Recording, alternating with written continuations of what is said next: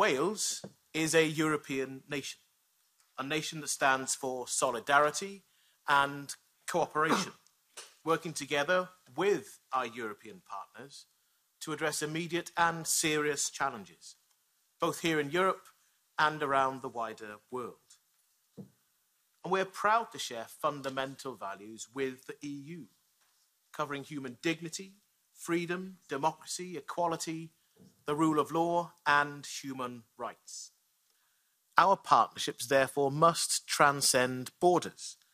Our work in building international relationships and seeking solutions to shared problems will therefore continue. We intend to deepen and build on our established partnerships with European nations and regions.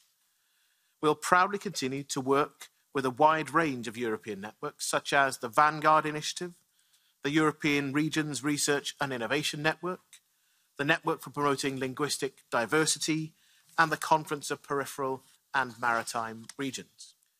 We, of course, have a long history of working closely with the EU.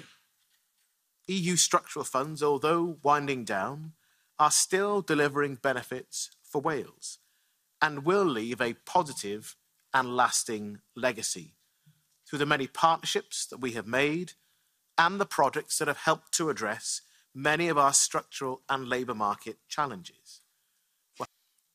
But for Wales, we're committed to continued engagement and participation in European research and innovation programmes.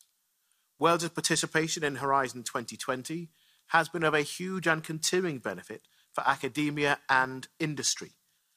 I hope that agreement will soon be reached for the UK to associate to Horizon Europe so that we can continue those joint research endeavours.